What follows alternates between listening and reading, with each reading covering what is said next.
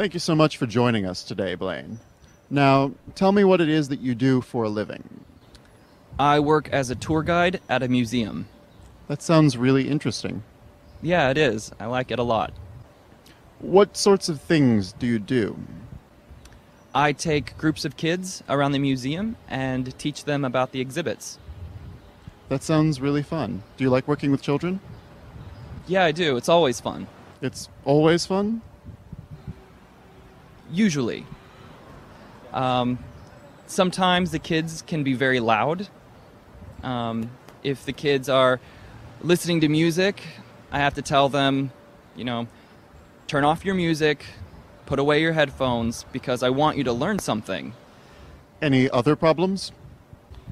Sometimes the kids want to take something off the wall because they want to look at it and touch it. And I have to say, I'm sorry. I'd rather we didn't, because it's very expensive, and if it breaks, we'll all get in trouble. And do they listen to you? Usually.